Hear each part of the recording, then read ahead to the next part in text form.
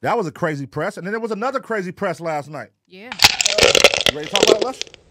What happened? Oh, here we go. Academics. He said, nigga, I will end no jumper, nigga.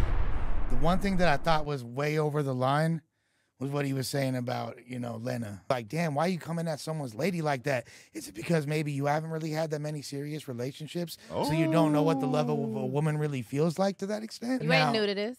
True to this since the uterus. Let's equate no jumper to a gang real quick, all right? No jumper side crib or whatever. Flacco is bringing a lot of beef to the set. What the set do to him? DP.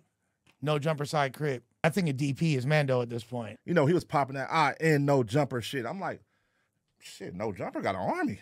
Better yet, a Navy. This is me personally, right?